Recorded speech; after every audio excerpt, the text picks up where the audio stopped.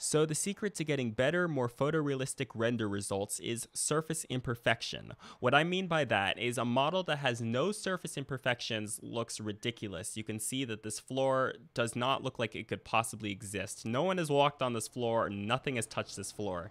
If we look at a real object like this coffee cup, you can see all the places on the lid and the cardboard where it's been like touched and smoothed. You can see how the light doesn't perfectly bounce off of it. There's some places that are a little bit more rough, and same for this train. You can see where all the wind and rain and dust has blown over the front of it and the sides, making it so it's not a perfect matte color and it doesn't perfectly reflect anything. So we can get some of those results in CG very easily by messing with the specular settings and with the roughness settings. And if we use an image texture to kind of help those out, that can get the best results.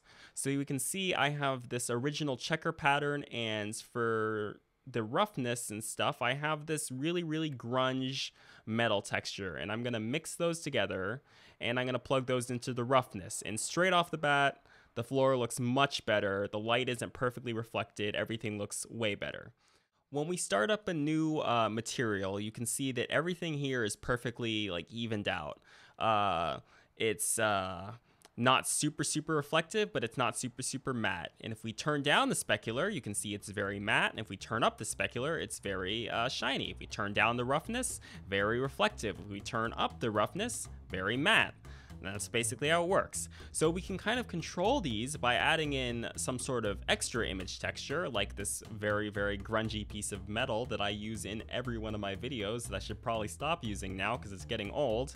And we can plug that into our specular and into the roughness. So off the bat, plugging it into the specular, you can see there's a little bit more nuance, but it's not amazing. So I'm gonna add in a color ramp, and I'm gonna use this to control the levels. If we turn the black up, that turns the specular down, so we get more of that matte color. And vice versa, if we turn the white up, it turns the specular up, so you get a way more shiny thing. So I'm gonna kind of pinch these values in a little bit. I'm gonna turn up the black and turn up the white. So now we kind of get best of both worlds. We have some places with more high contrast for specular and places with less. And now I'm gonna rinse and repeat for the roughness by plugging this in here, and we can see that, holy cow, this is too reflective.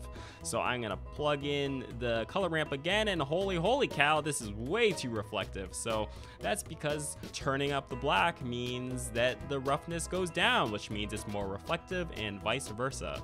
So kind of sim deal here. I'm gonna just kind of crunch the values a little bit until it starts looking less reflective than it does now, because oh my god, this looks bad. So generally it's kind of finding a balance between the two, the specular and the roughness, and I advise actually changing the color on these here, because sometimes changing it from white to gray or from black to gray really helps even this out. When it starts looking almost passable, I generally add in a bump map. So you can do that by plugging the image texture into the normal, and then you add in a bump node here, and you're gonna plug that into here and change this from normal to height. And this is way too bumpy, so you turn down the strength, and I usually like to press invert. I don't know how much it changes. I think it just looks a little smoother when you do invert as opposed to non-invert.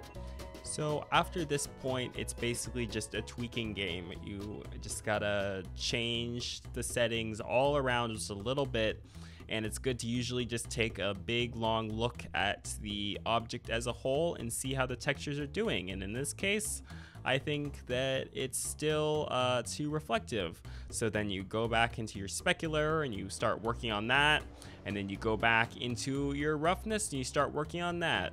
Again, like I said before, it really helps changing the color around just a little bit, so that way things are a little bit less intense.